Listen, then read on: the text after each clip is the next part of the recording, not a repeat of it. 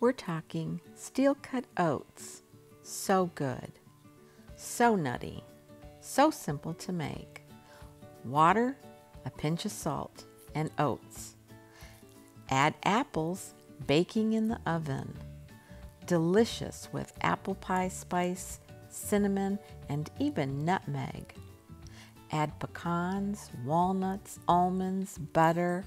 So good. Quick and easy, the oats are done. Add a touch of maple syrup and or honey. Those baked apples are so good. Not sure they'll make it into the cooked oats, but they do. Stir it all around. Serve yourself a bowl of steel-cut oats. So much goodness inside, and the best are the memories that come with it. The end result is always the same: empty. Make enough to store and keep for yourself during the week. Hi everybody, welcome to what I'm calling Nonni's Nook, because I'm a Nonni, grandma to my baby granddaughter, and this is my bathroom and it's my Nook area. It's where I film. But today I want to talk to you about breakfast. Okay, not a glamorous brunch or fancy schmancy breakfast, but a good hearty breakfast. One that I grew up with, one that I do have really now as an adult fond memories of, and one that I had to kind of acquire a taste for. So let's get right in. I'm talking about oats. When I was growing up and my mom decided to enter the working world, I was probably in about 6th or 7th grade, and my older brother and younger brother were all a couple years apart. So that was kind of her first venture after being a stay-at-home mom, going back to work. And my mom and dad at that time decided one would work day shift, one worked afternoon, so there was always somebody home. Smart on their part. So my dad was home in the early mornings because my mom had to go to work super early, and he always fixed us a really hearty, hot cooked breakfast. He thought it was very important, and he was absolutely right. I grew up in the north and kind of in the snow belt area, so those winters were cold, frigid, and downright treacherous sometimes. So he always felt like our bellies being full with warm oatmeal or porridge or cream of wheat, whatever you want to call those particular oats, he felt that was important. And so I'd get up and go, ugh, oatmeal again, yuck. But I've learned to acquire a taste for oatmeal, and now I love it. But I do zhuzh it up, and my favorite oatmeal to eat is steel-cut oats. That's oats in their rawest form. And I usually buy, and unfortunately I don't have a can to show you, but I usually buy steel-cut oats in a can. Comes actually in a little steel can. And those oats, once they're cooked, are so nutty, and they have such a mild flavor. So good. I am having some problems finding them in the area where I live, and so I am using the Quaker steel-cut oats. And I like the actual long cooking steel-cut oats, but I'm again having difficulty finding those. So I'm using the, I think it's the, not the instant, but cooks in 3 minutes type oats. But the best oats are the steel cut.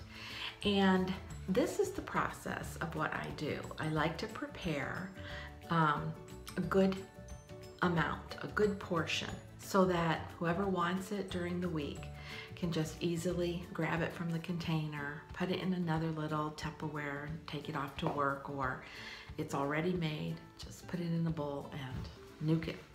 So The process is this: follow the instructions on whatever you have. If it's the steel cut in the can, follow those instructions. That takes about 30 minutes to completely cook.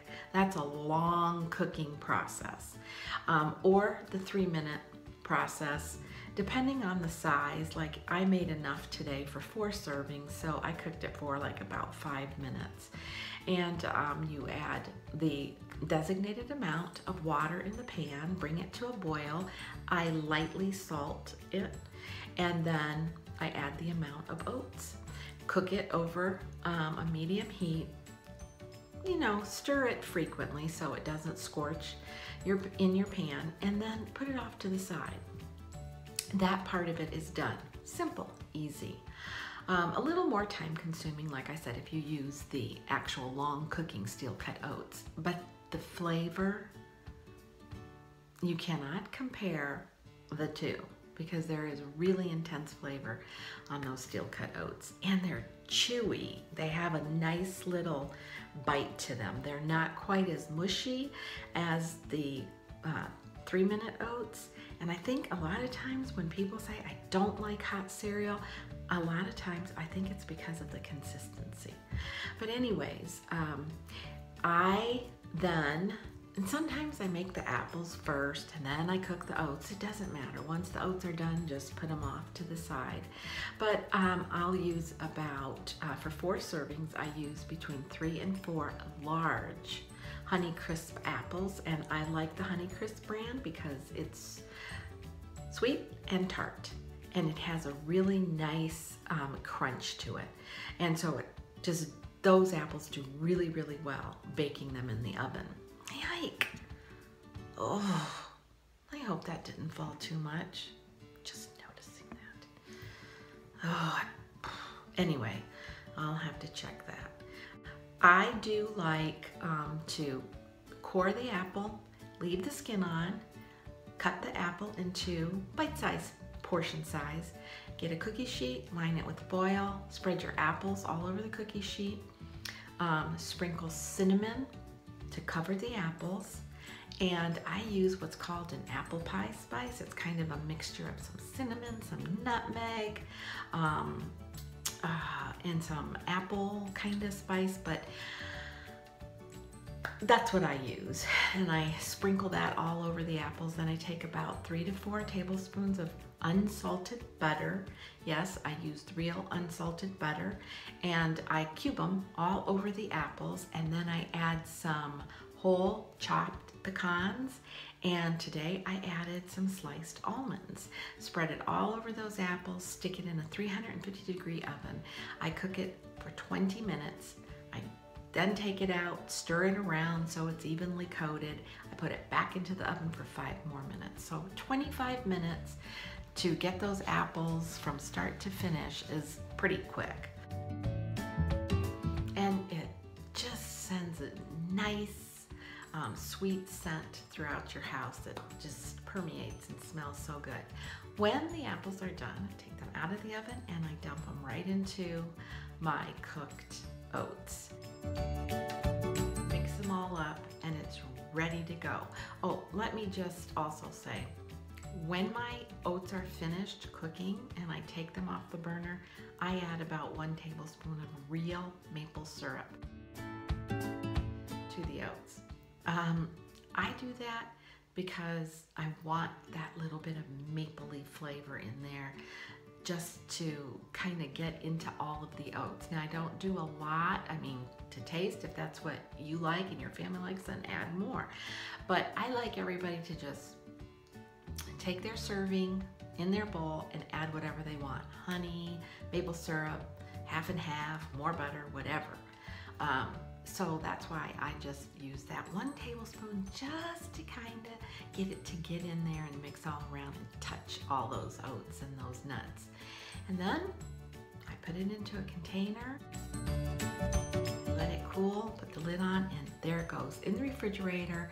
And it's quick, it's easy, it's convenient. If someone doesn't have time to eat breakfast at home, they can put some in a Tupperware and take it off to work and just re-nuke it.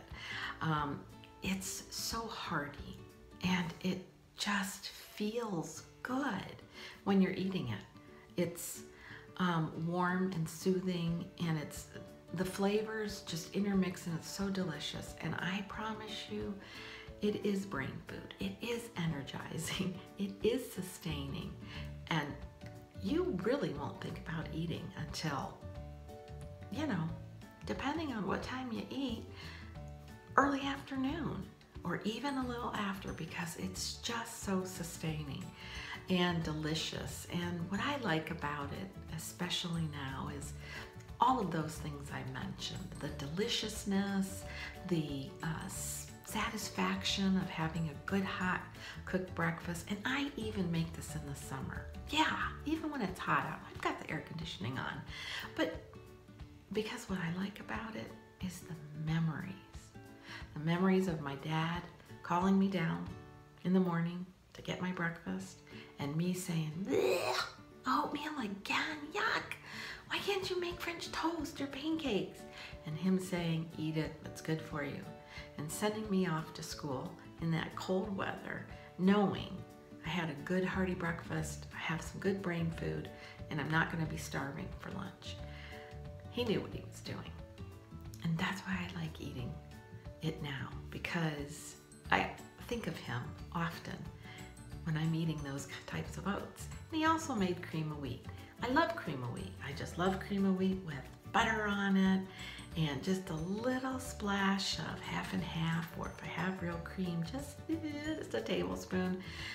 It's so soothing and I love it, but I don't really judge that up as much as I do the oats, because I think the combination of oats and nuts and, and if you like craisins or raisins, grab a handful, stick it in your bowl, mix it up. So good. So when I want a bowl for breakfast, I just go in the refrigerator, scoop some out of my container. It's all made.